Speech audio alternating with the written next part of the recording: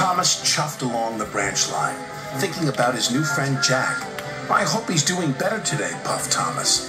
Yesterday, Jack had broken the rules and had gotten into trouble.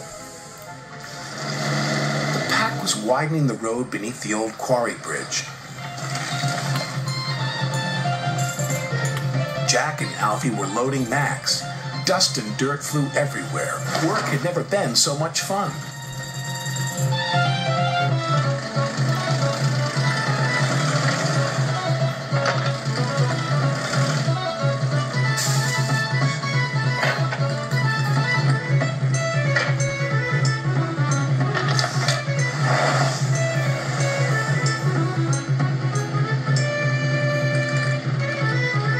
Jack felt very proud.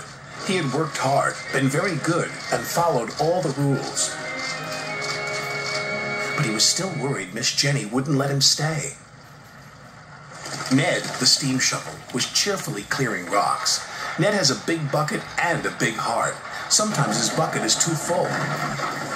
"Careful, Bumble Bucket." "Sorry," said Ned cheerfully. Thomas couldn't wait to get to the old bridge. He knew the pack was working there. He could see how Jack was doing.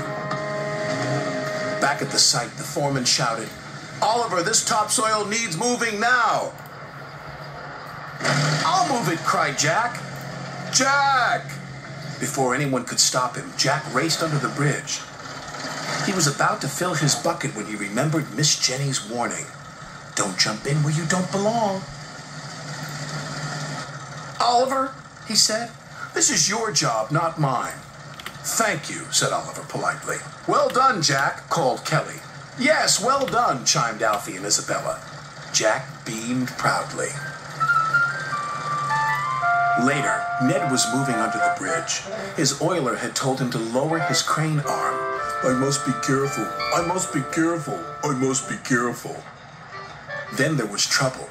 Ned hadn't lowered his crane arm far enough. It knocked loose the important keystones. The bridge started to crumble. Thomas puffed towards the bridge, unaware of the danger ahead. "Thomas!" Jack jumped in and lifted his front loader up against the bridge. He pushed with all his might.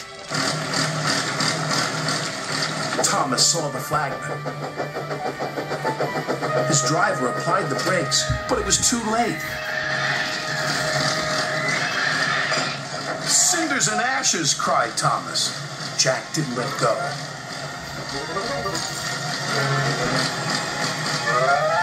Finally, Thomas's driver backed Thomas to safety.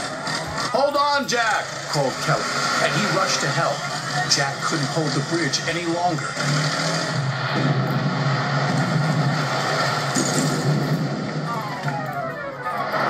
"Are you all right, Jack?"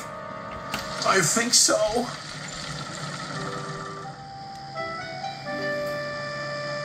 Thomas brought Jack back to the yard. Jack was afraid Miss Jenny would be cross with him. After all, he had jumped in and damaged his arms. But Miss Jenny was pleased.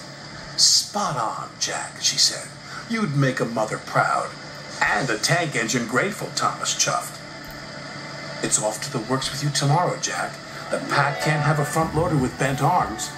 "You mean I can stay?" "I wouldn't have it any other way," Miss Jenny grinned. "We're a cracking crew," laughed Kelly. "And all the better for Jack's being here," said Isabella. "Welcome to the pack, Jack," cheered Alfie.